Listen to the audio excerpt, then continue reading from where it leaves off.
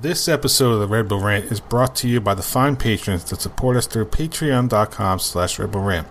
You can support us for the low price of $1 a month, and you can get exclusive content, including a monthly wrap-up for the New York Red Bulls. We want to send a special shout-out to our patrons who support us at $5 a month. That is our producer-level reward. Thank you to Jeremiah Dempster, Clayton John, Chris Adamek, Maeve Dartinez, and Pierre Delecto. Now, on to the show. This is the Red Bull Rant podcast. If you aren't expecting adult language, why even bother listening?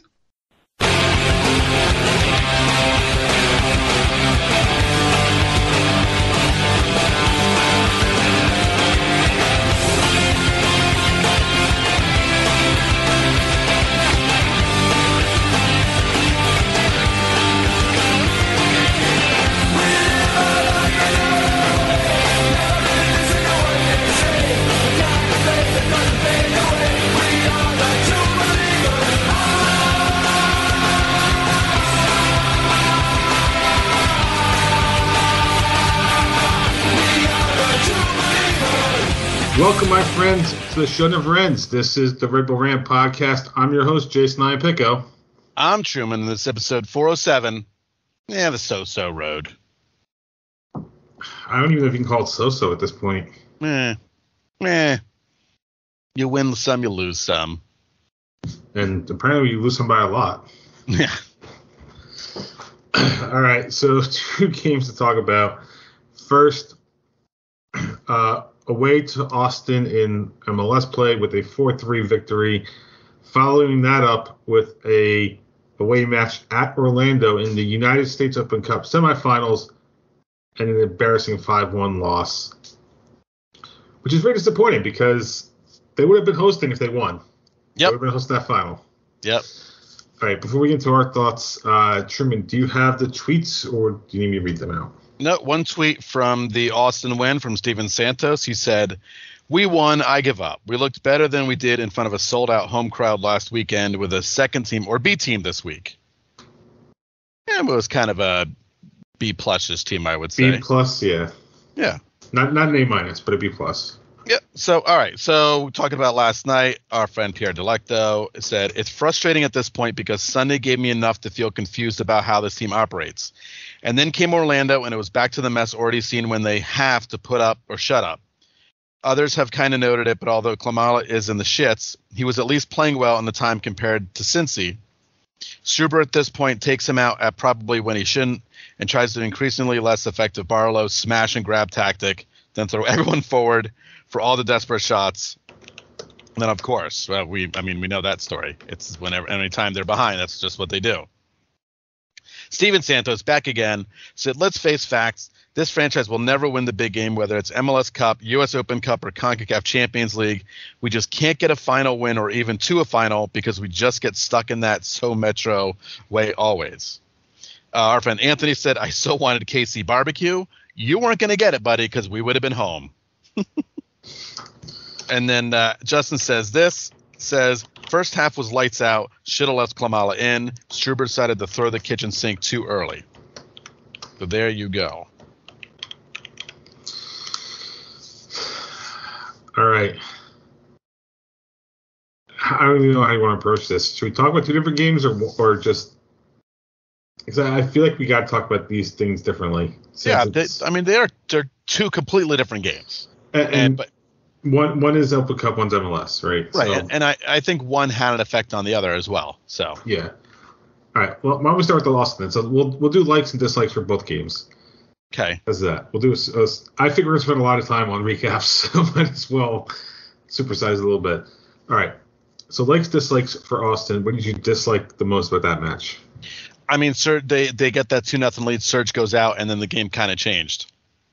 Then that's when Austin put all the pressure on the Red Bulls, and it became a hold on till the very end of the first half. And then thankfully the Red Bulls scored two more, and then they got one back, and it was again a hold on. They scored two. So there was a lot of nervous moments at the end of both halves, which honestly, Carlos Coronel making an amazing save definitely helped preserve the win.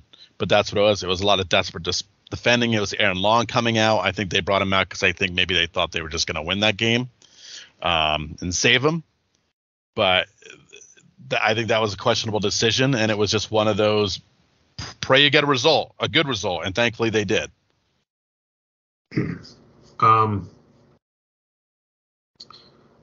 I think my dislike is going to be not necessarily the lineup itself, but some of the changes, right? So you're resting guys for Open Cup, which I can understand.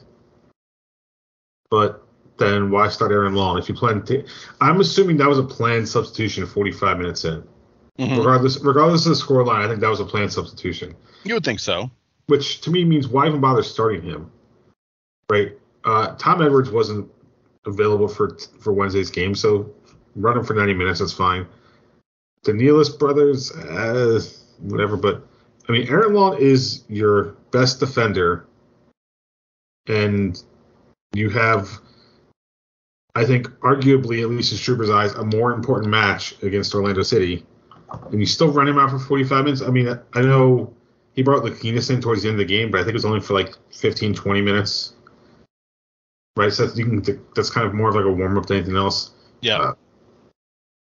It's just baffling some of these roster decisions he's made in terms of starting lineup and substitutions. And I mean, we talked about after the New York City game, right? You have, not that he's been great, but you have Patrick Kamala, who's supposed to be your best forward because he's a designated player, and he's riding the bench. It's not even the first or second option off the bench as a forward.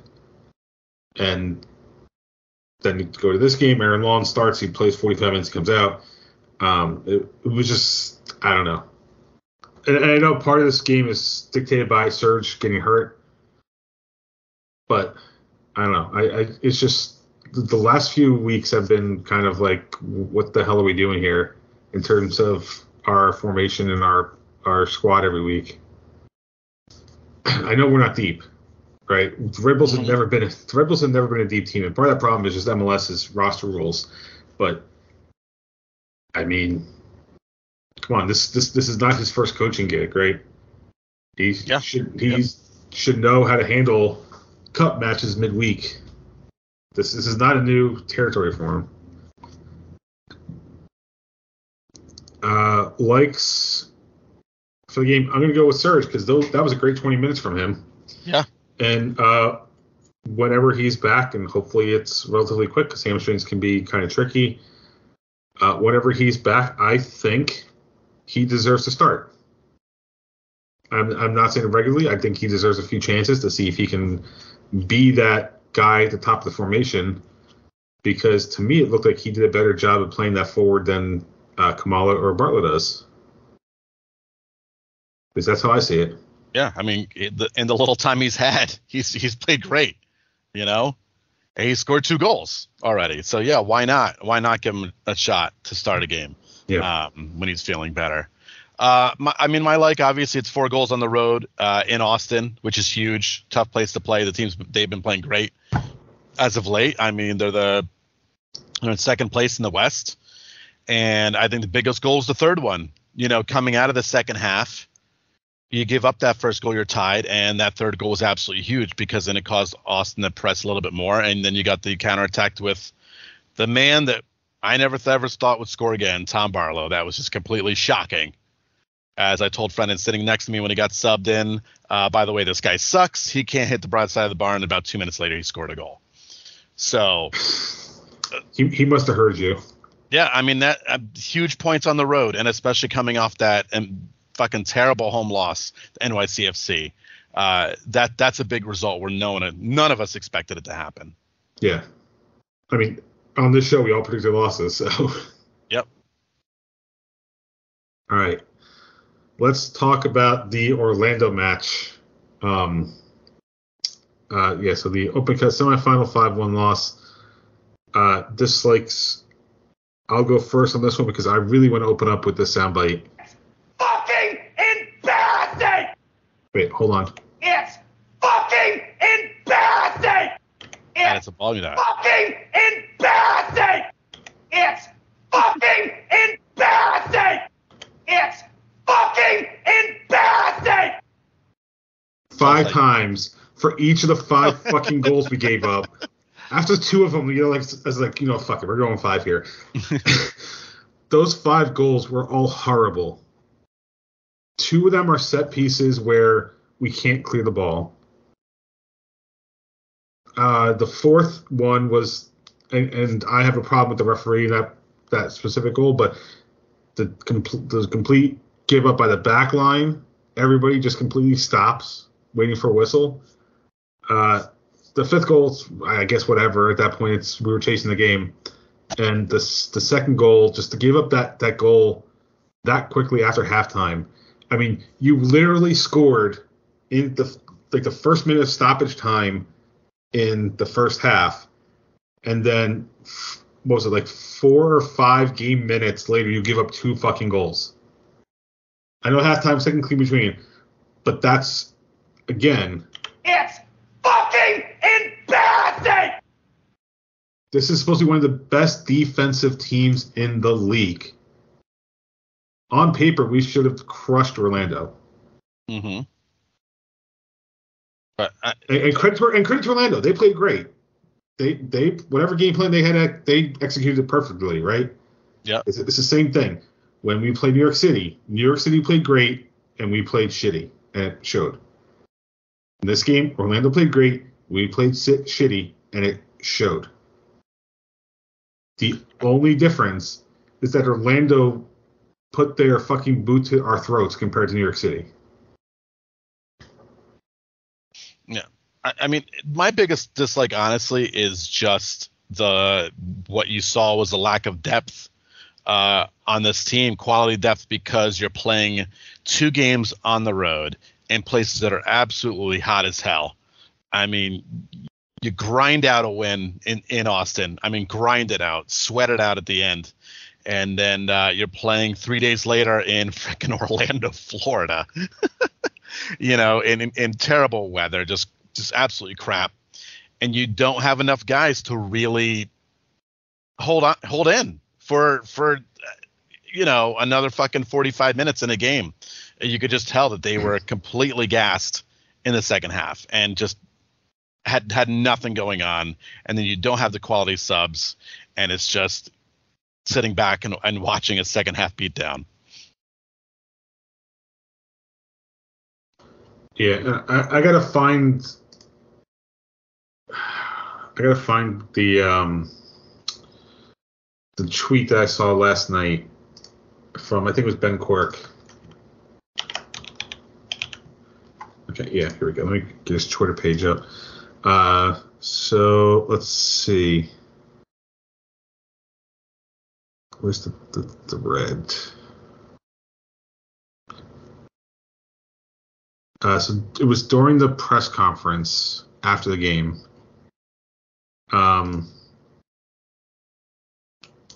So when Gerhard Struber was asked about Lewis Morgan, and I'm going to read his quote at this point, or quote his tweet. Struber paused for several seconds before saying that while Morgan had, quote, big talent, but that he is incredibly unhappy with his defensive performance in the Red Bulls' loss to Orlando. Quote, players must leave everything on the field. The guy who scored the fucking goal is the one you're taking off because you want to punish him? Right. I mean, seriously, what the fuck? Tell us how you really feel. Okay, you're a shit manager. I mean, in the middle of a fucking semifinal is not the time to punish players for a perceived lack of will. Yeah. Morgan, to me, was actually one of the players I was trying the hardest. There were multiple times I saw Kamala not press forward when everybody else was.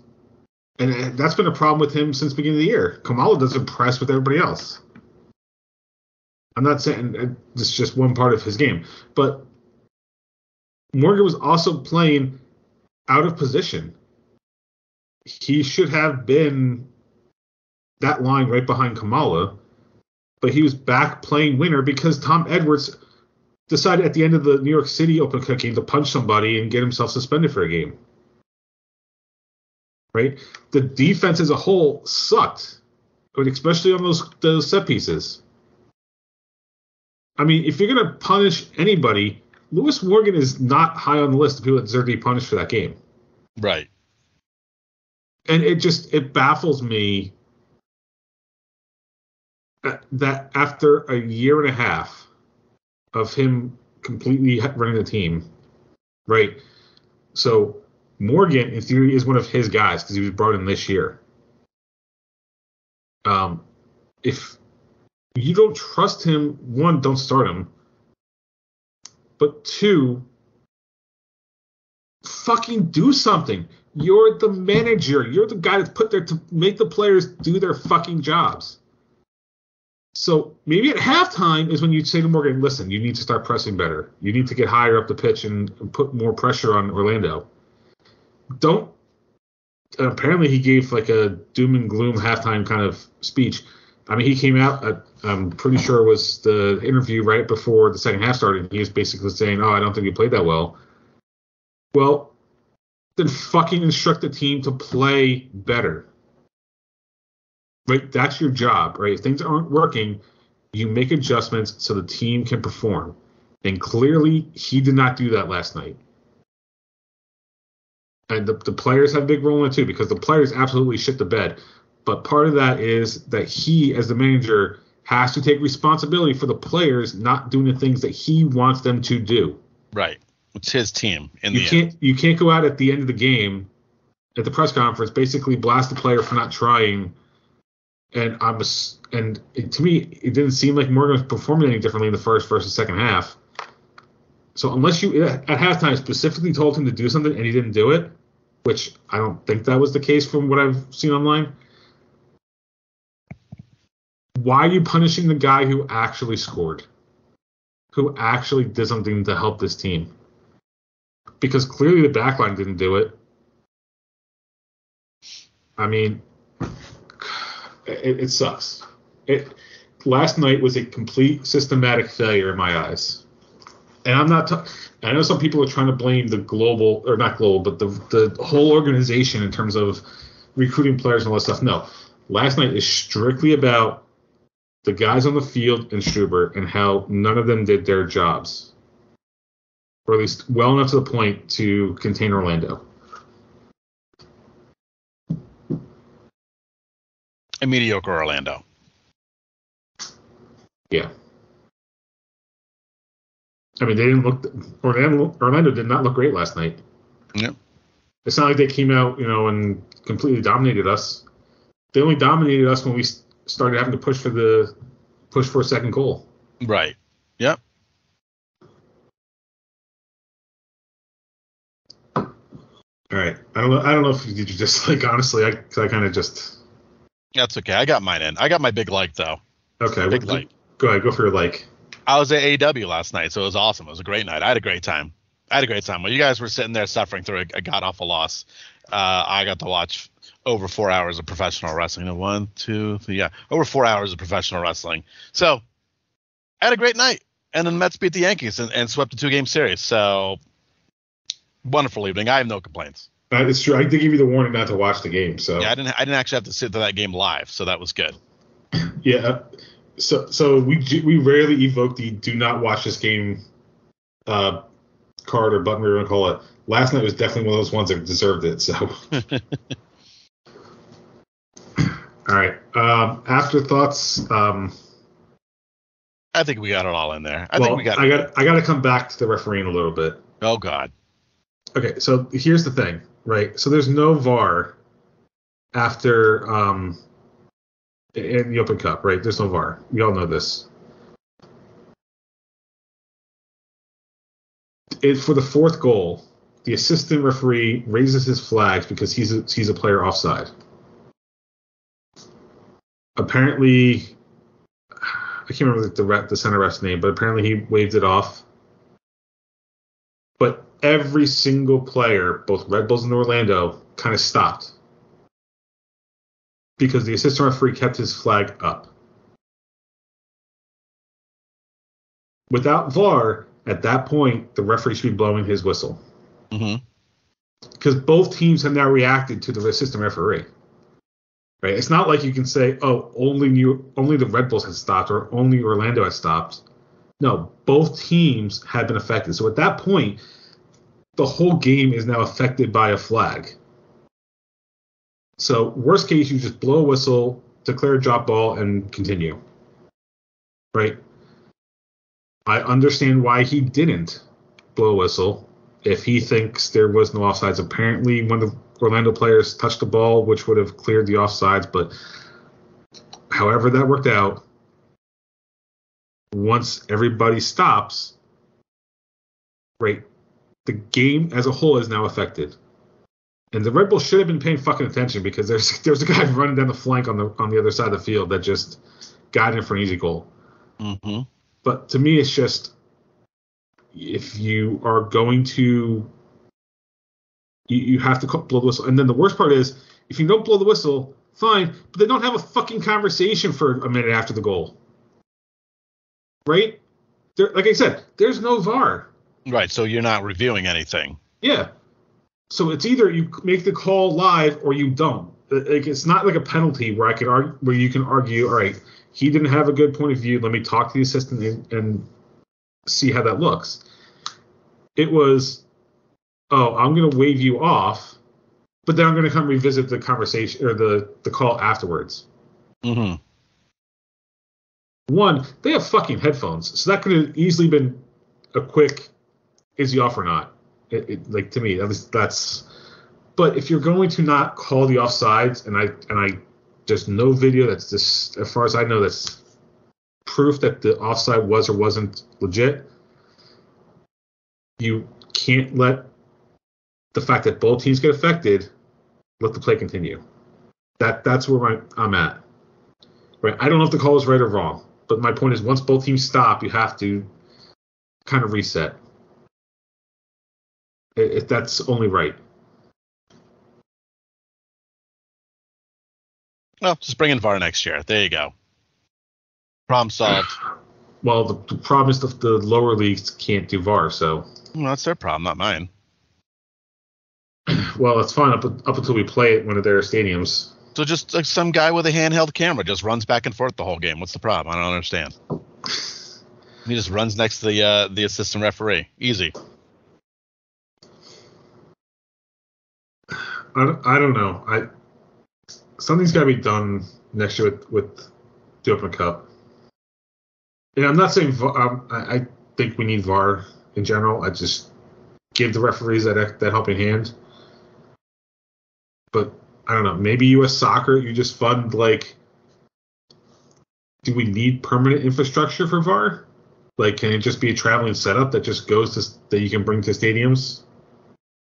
Or you just say once it goes to the quarterfinals, it's in use. Yeah. Not even the quarterfinals. Around the 16. At that point, you have enough MLS sides at that point. And maybe, God forbid, like... you have one Sacramento Republic that you can figure it out at their home stadium. Or one Union Omaha, right? Again, right. Yeah, like we said, we just figured out. Like, at that point, you already have ESPN, or next year... I can't remember if it's Apple TV or somebody else next year, because it's not ESPN, I think. But whoever's going to get next year, presumably once you get to that kind of stage, they're going to have enough cameras there to cover most of what you need for VAR. Right. And you just do a quick setup, or worst case, you just have all the feeds going back to a central office, maybe borrow MLS's office for the night. I mean, generally, MLS doesn't play on Open Cup nights, so borrow their Situation Room in Atlanta. Let's go that way. All right. Anything else about these games? No. Let's move on from this nonsense. Okay. All right. So prediction standings. Nobody got anything right, so nothing changed. Truman's in first with 16. I am in second with 14. Pat's in third with 5. Coming up this weekend, Red Bulls are playing, but not in MLS. We are playing FC Barcelona. That game is Saturday, July 30th at 7 p.m. Eastern Time. So apparently it will be on an MSG if you're in the area, or if you're like Truman and I, on Red Bull TV. All right. Yep. I just Cool. Because I was curious. Apparently, I just found it today. Apparently, it's Red Bull TV. So Okay, download that app. I think I can download it on Roku at least. And install. There we go. Done. Well, there you go. So yeah, if you're not in the area, Red Bull TV is what you got to use. I understand why we signed up for a friendly as a cash grab. I feel like if we had one Orlando, it wouldn't matter. Mm-hmm. But now I feel like it's just going to be a gut punch when we get destroyed by Barcelona. Who cares? Everyone sold their tickets. It's going to be a bunch of Barca fans anyway. True. And hopefully we just play a Red Bull Tube C squad. Oh, yeah, because Red Bull 2 has been fucking perfect this year. Yeah, why not? Throw them out there. All right. What the fuck? I'm sorry, I'm looking at...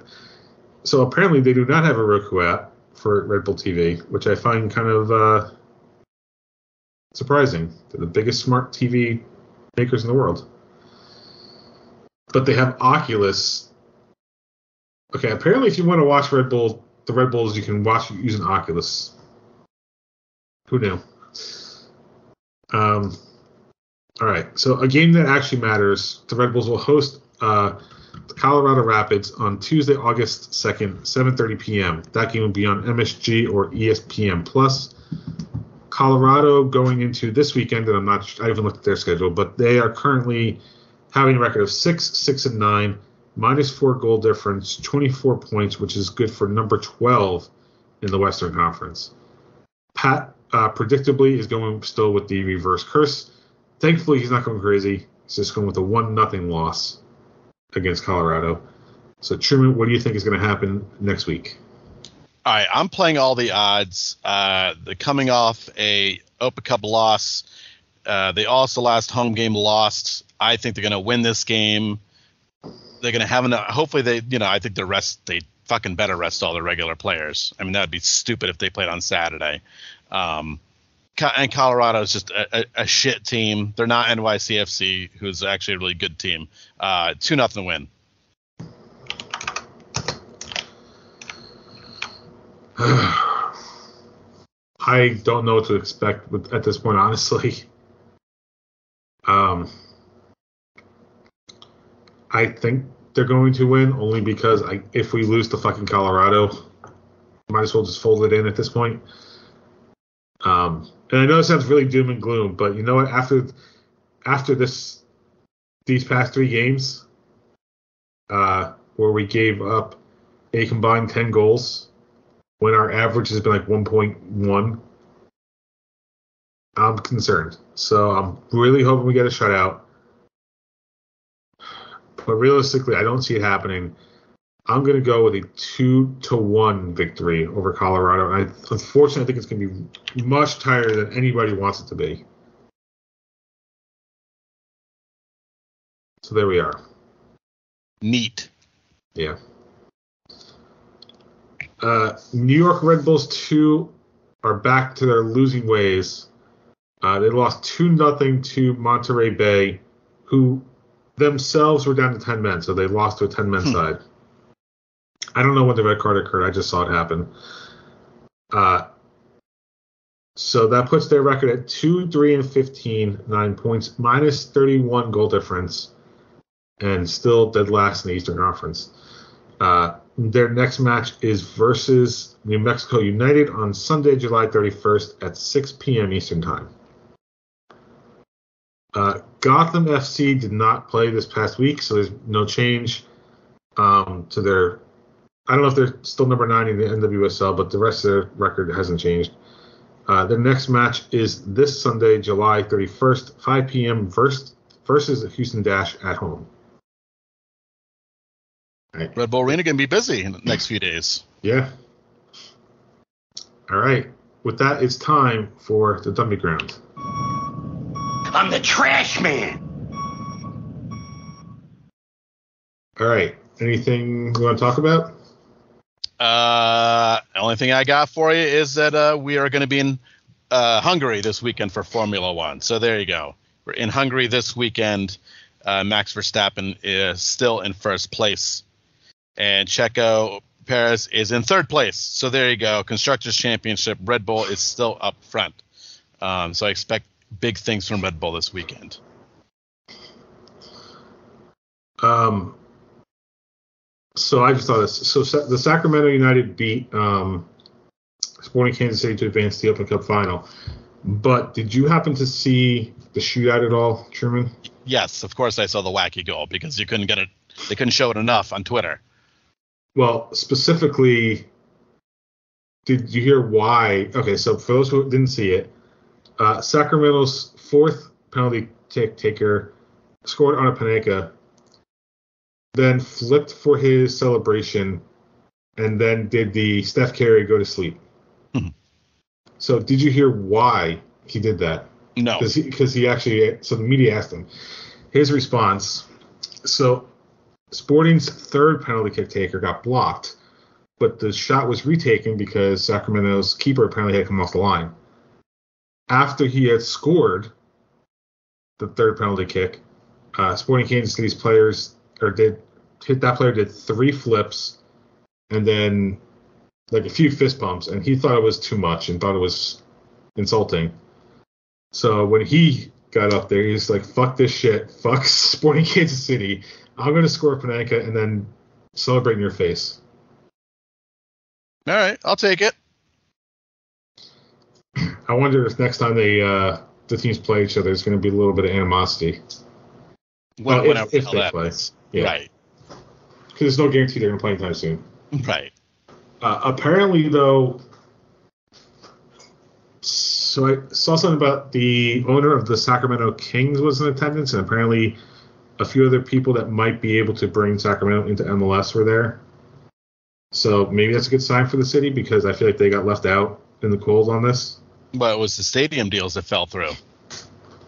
That's why they didn't get into MLS. They had Is that what it was? Yeah, they had a stadium deal that they thought was in place and it fell apart, so they weren't going to bring him in. Weird. It's weird that they didn't have a stadium in place and then they said no to letting them be in MLS. Strange. Very strange how that happens. Well, they didn't have oil money or Beckham's contract, so I mean... Fair. All right. So is that it for Dumping Ground? Yes. Yep. Okay. Pat's not here. We're not doing the betting corner. So that leaves us with Truman's terrible team of the week. That's terrible. I could get mad at the Red Bulls, but I'm not going to because, like I said, I watched AEW, which is fantastic. So I'm going to give it up to Charlotte, who lost 4-0 to Toronto, even though it was in Canada. You gave up 4 goals to a crappy team, even though you're a crappy team. So it was like a double crap fest. So really, that should have just been a scoreless draw.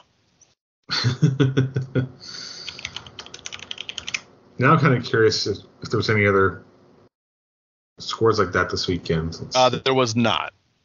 Okay. You don't have to look. I can tell you there was not. Okay, so it's deservedly for... Yes. Okay. All right. With that, let's wrap up. You can visit us at patreon.com/Red Bull Rant. $1 a month is all you need for exclusive content such as monthly wrap-ups, live post games, anything we decide to do. You can email us redbullrant@gmail.com. You can call us 973-348-5329. Facebook.com/Red Bull Rant. On Twitter @Red Bull Rant for the show. At Dr. Stoops for myself. @The Truman for Truman. Subscribe to our show via iTunes, Stitcher Radio, YouTube Music, YouTube, SoundCloud, Spotify, anywhere you can find a podcast. Last words before we get out of here. I have faith for Tuesday night because really, who cares about Saturday? I really doubt I'll even be paying attention, even though I downloaded that Red Bull TV app. It means absolutely nothing to me. But Tuesday, big rebound. I like their chances. Tom Barlow, hat trick. Because now he's red hot coming off that Austin game. Let's get out there Tuesday night and fucking win. All right. So for Truman and myself, this has been episode 407 of the Red Bull Rant. Thank you guys for tuning in. As always, go Red Bulls. See you later.